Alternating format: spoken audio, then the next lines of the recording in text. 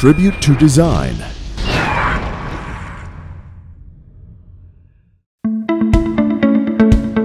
Since Skylab Architecture's founding in 1999, this honoree and his team have been turning heads, both here in Portland and beyond.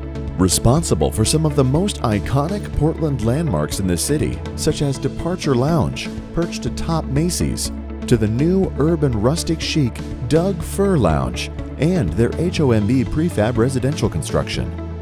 Skylab Architecture's work is both dazzling and intelligent.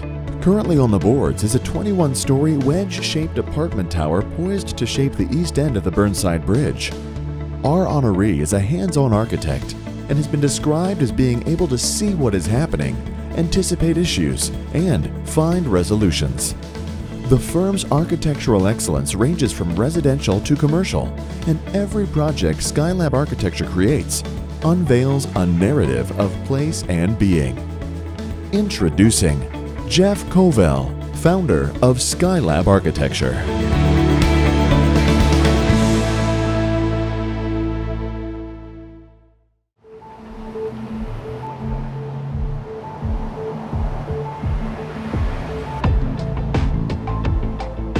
From an early age, probably from when I was like 7 or 8 years old, I just was in love with architecture, and got on a fairly quick path to pursuing it as a career. Went to Cornell for architecture school and migrated to Colorado and then Portland immediately after. I think architecture has the potential to really heighten your experience, and whether that's an urban experience or a natural experience, a communal experience, or a more meditative one.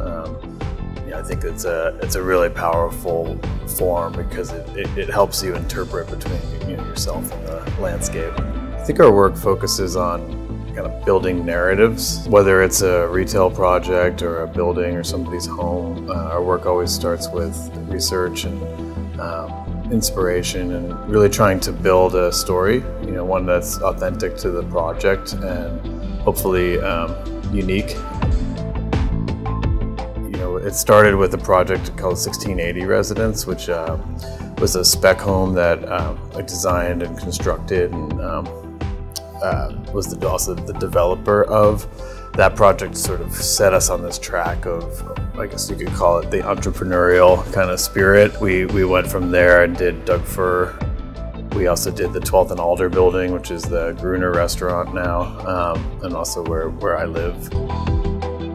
Those 3 projects, I think, were really significant for us because they were accelerated kind of how we interacted with the city of Portland. They're not huge projects, but they were impactful for what they were. I think as the designer, what you want to do is try to bring fresh eyes to whatever your subject matter is, and I think our firm philosophy is probably very rooted in that approach. I think Doug Fir is a really good example of somebody coming in and being playful with the iconography of the region. Well, so much of Jeff's work is really, and has been in residential architecture and trade shows for Nike and things like that. I mean, Doug Fir is probably the most visible thing that he's done, and that set a really sort of different standard for what a club could be. I mean, from the great acoustics of the room there to the bar to taking a kind of northwesty hippie aesthetic and giving it a sense of really high style. To this day, nobody has really equaled that. I think our most significant project to date is the Columbia building for the Bureau of Environmental Services. That was really the first time that we were able to work in a way where we're working with landscape architecture, working with commercial construction techniques, bringing interior design, educational components, storytelling, sustainability into focus. So it was really, for us, the first truly integrated project that we've been able to execute. We're now working on things that are moving into construction that are that and more, and so it's really exciting just to be in a position where you feel like you've got a foundation there, but you're being given opportunities to really expand that vision, to a larger scale.